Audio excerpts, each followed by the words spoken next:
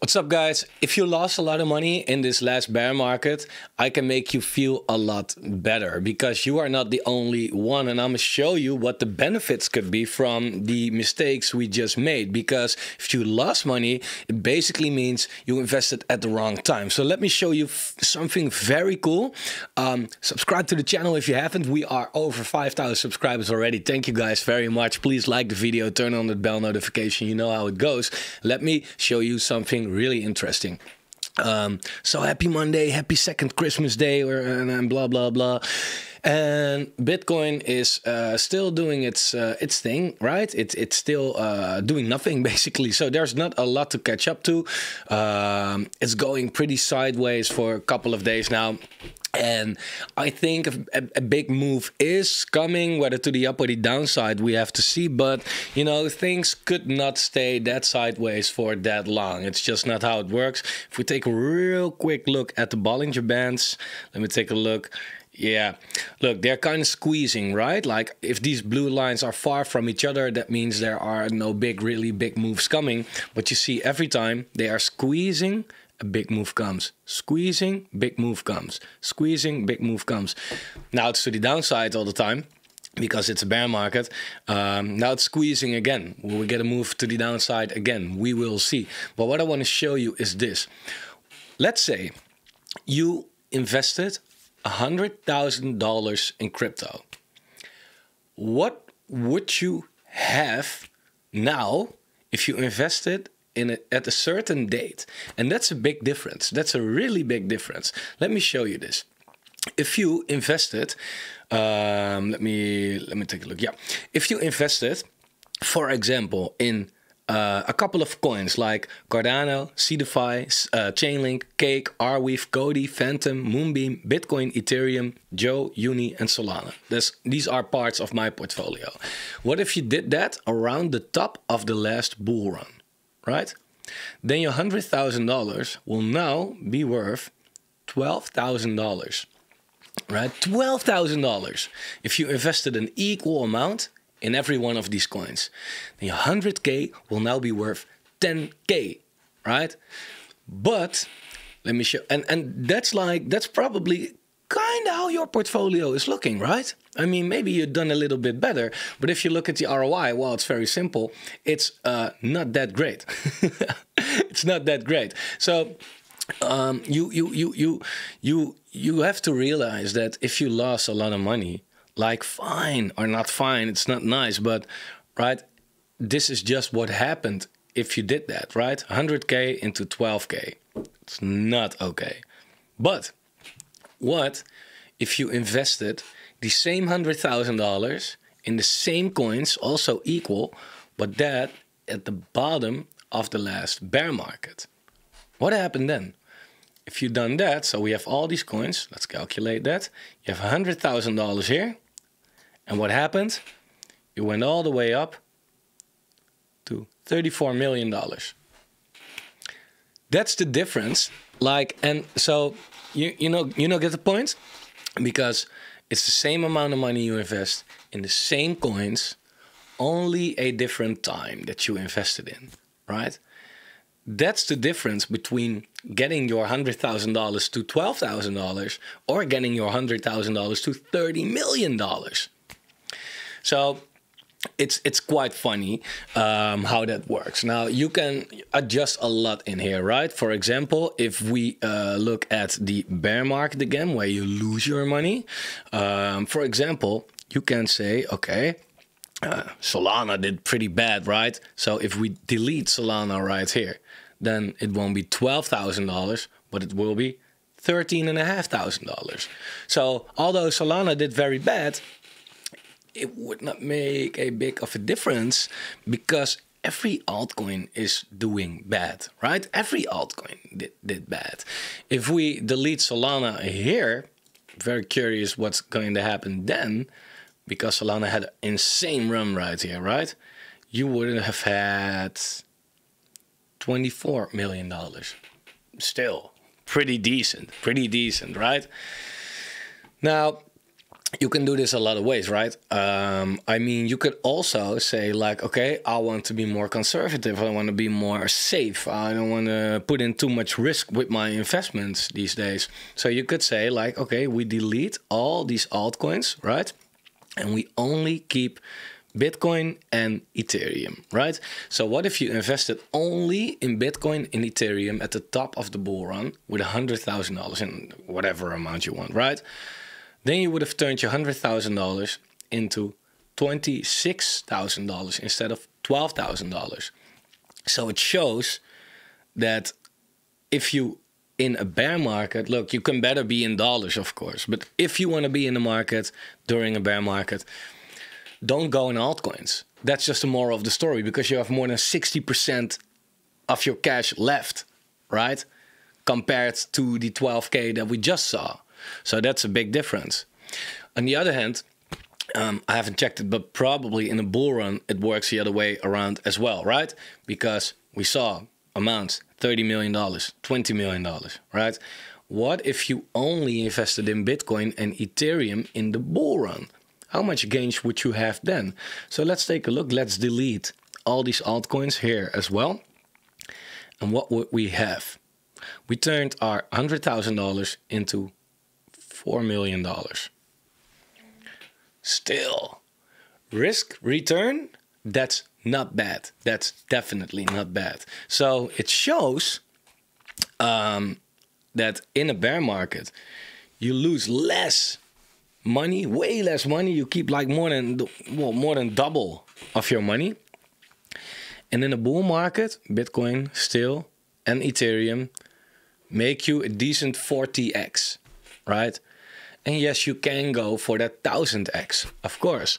So what are some risky 1000? Because what if you decide not to invest in Bitcoin and Ethereum, but only in very risky altcoins? How is that going to, so far going to play out in a bull run and in a bear market?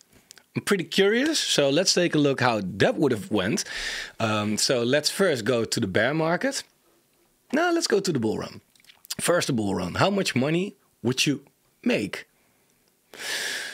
Well, what altcoins are pretty high risk? So this is just, sorted by market cap, right? So let's pick 5. Let's go for Solana. Let's go for Cardano. Let's go for some lower caps. Let me search for some low caps. Let's not pick Luna. We all know what happens right there. That's, not common, I hope.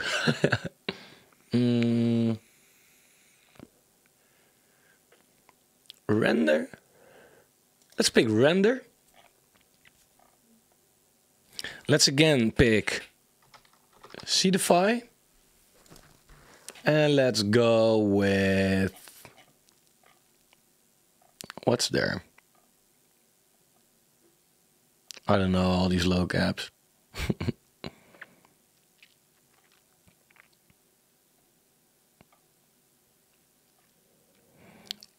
The thing is that a lot of low caps weren't there in 2019, so I don't want to go with too much weird shit.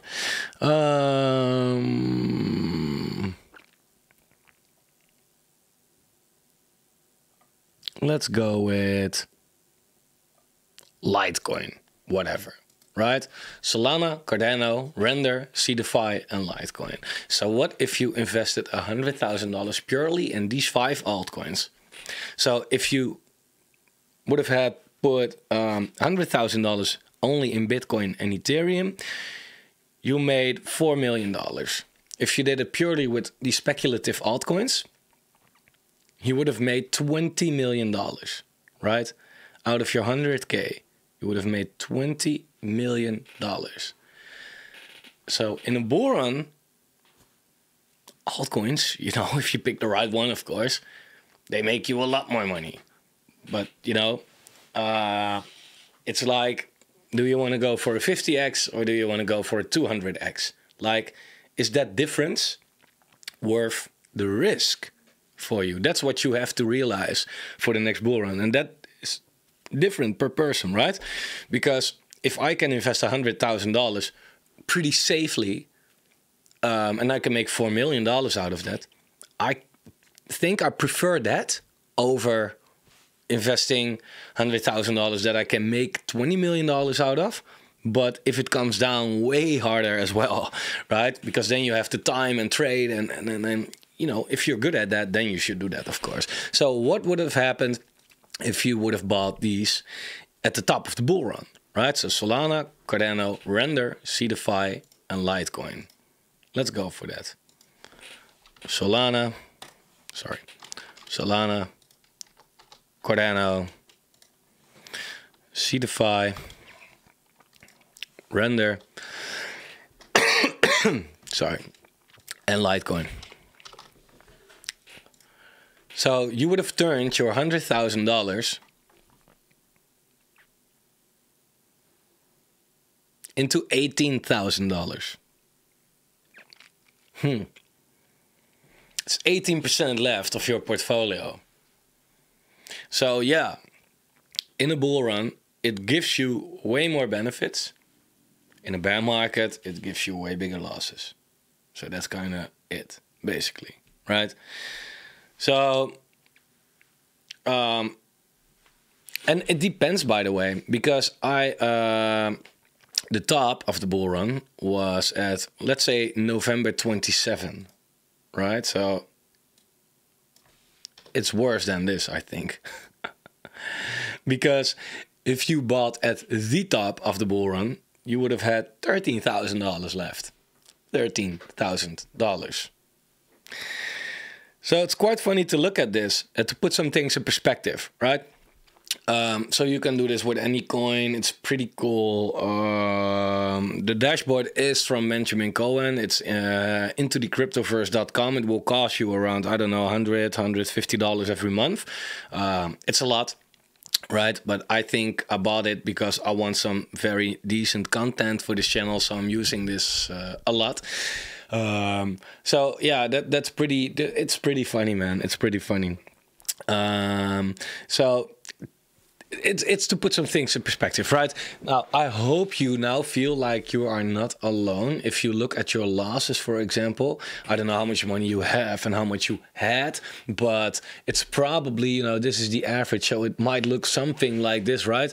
It depends on when you invested. If you have more than around 14% of your portfolio left, then you, well, if you have less than that, you did pretty bad, because this is just considering you bought the top until the bottom, right? So if you, anything you did in between to make more losses, yeah, that's on you, of course. If you have more than this, then yeah, could be worse. So that's also just something you have to know, right? Everybody is in the same boat right here. Everybody is trying to make money, and everybody is basically losing money, right? So to go, before we wrap it up, over a couple of charts, just to look like, okay, how is crypto looking for now? Is the bottom a little inside maybe? It's starting to look more like we are heading there, to be completely honest. And it's mainly because of this, the indicated dashboard. The number is getting quite low now, right? I go over this a couple of times, and as you can see, in every bear market, we are basically sitting at zero almost. And, well, not completely zero, but very close to zero. We were all the time sitting at around 0.3, and we were very long around 0.2. We were even climbing again, and now we are finally getting around the 0.1 territory. So we are making new lows right here, which is very nice to see, because if you look at the price is not making new lows, right? This was the low at the price, but still the risk was higher. Why is that? Because this indicator is not only based on price, it's also based on social metrics. Like I said before, how much people subscribe to YouTube channels, how much they follow people on Twitter, YouTube views and all that. If we only take a look at that, you'll see that this is coming down quite hard in a couple of weeks, from 0.7 basically to 0.2. So that's very good to see, because this is making sure we're getting this bottom indicator going off without actually the price having to go lower. And you know, some people might want the price to go lower, of course. right? But that's just not what it is for now. So it's coming down. It's not there yet. If we look at the color levels, which is pretty interesting, the very deep blue always marks the bear market bottom, right? And if we only look at the deep blue, we haven't got it yet. We haven't got it. If we look at the other color blue, that's the slightly less deep blue, I don't know how you call that, we got that, right? So we are getting there. But if we look at the deepest blue, bear market, we got it. Bear market, or bottom, we got it. Bottom, we got it. Bottom, we got it. We have not got it. Not one single sign yet, right? The green and the red, sorry. That's also quite funny, by the way, because if we look at the deepest red, right? We got it right here, top. We got it right here, top. We got it right here, top. But we did not got it right there, right? We did not got it right there. So if we do not get the deepest red, maybe we do not get the deepest blue as well, right? Maybe we should not take a look at that. So maybe we should delete these. And maybe we should only look at this as the bottom and this as the top. Makes a lot more sense. Because here we had the top indicator and the bottom. Top, bottom, top, bottom, top, bottom, maybe. You know? So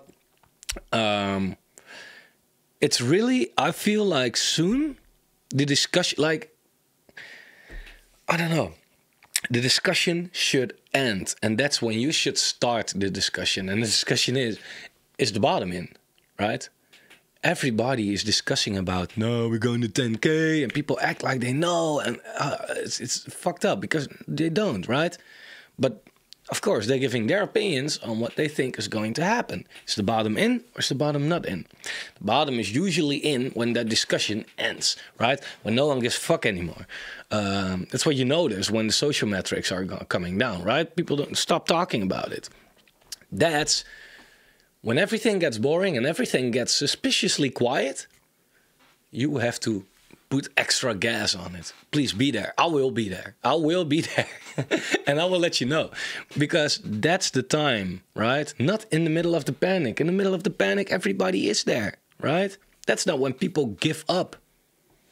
People give up when it's boring or when it's getting quiet. And that's kind of what I feel like it's happening more and more and more now.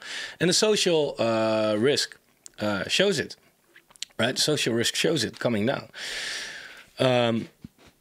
One of the last things, supply and profit loss. Still nothing really changed. If we look at the 30-day moving average, they cross, right? And the bottom always comes after the cross. So we had a cross right here and then we had the bottom. Well, I can show you that with every bear market, it's always the case. But we also have to have the 50-day SMA crossing because that crossed in every bear market so far. This bear market, it hasn't crossed yet. We are getting closer though. But then again, we were getting closer here as well. And then they took their own path again. So they are getting closer. Also without the price really going down. Why is that? Because this is the supply that's in profit or in loss, right? So so that depends on when you bought it. So this is not necessarily a price indicator, but a time indicator as well. Because what I have right now, my ROI will be different tomorrow from a year ago. If I think you get what I'm saying, right? So I want to see this cross. That's an indicator we still need, in my opinion. Bear market after cycle peak. Again, we are the green line. It's doing something like well, every bear market is doing slightly different, but you know, this one is more of a slow bleed. I mean, if we put in a new low, then it's definitely the longest bear market, right? Because is it already the longest bear market? Well, it depends if the bear market is already over or not. And that we need a bottom to know that. So if this right here was the bottom, then this is not the longest bear market. But if we make a new low, then it is the longest bear market.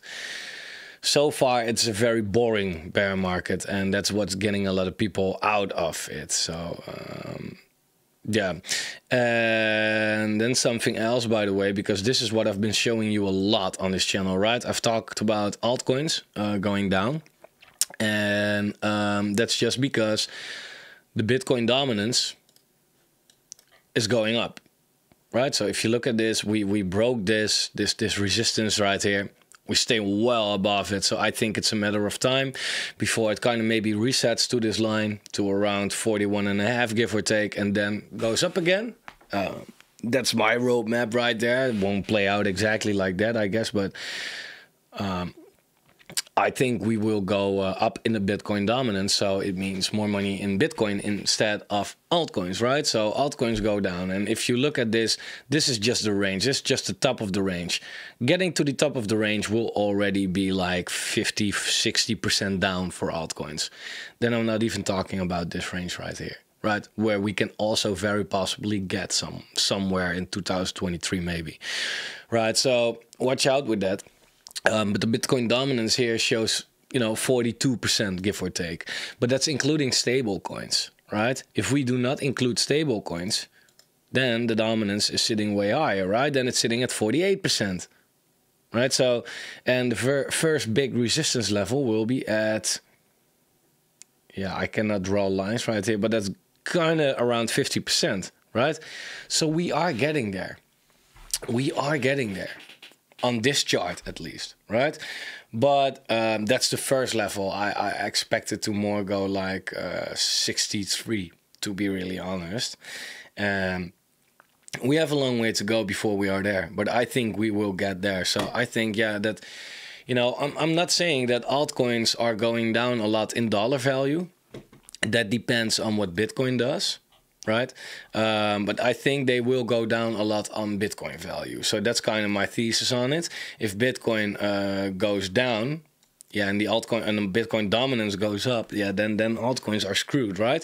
But if Bitcoin, goes up because Bitcoin has a run, and then Bitcoin dominance also goes up, then it doesn't necessarily mean that altcoins are going down in dollar value. They're just going down compared to your Bitcoin. So you can still better be in Bitcoin when you think that the bottom might be in, right? Because then you can still buy your altcoins without missing out because the dollar value is already up. So that's, I think, the smartest thing to do right now. And Total 3, purely altcoins, is struggling with the 300 billion market cap. It's just not really, it's getting there and it's getting rejected all the time. It's not a really strong sign, in my opinion. It looks like it's trying, and at a certain point it will get pushed down. Maybe we will break it though. I don't know, but I don't know. I don't want to say what I think is going to happen because, I can be wrong. But, just consider all options. That's what I'm trying to say. So if you like that content, I'm going to wrap it up. Subscribe to the channel if you haven't. Like the video if you like the video. And again, turn on the bell notification so you won't miss out on anything that I post. And I'll see you guys very soon. Have a nice day.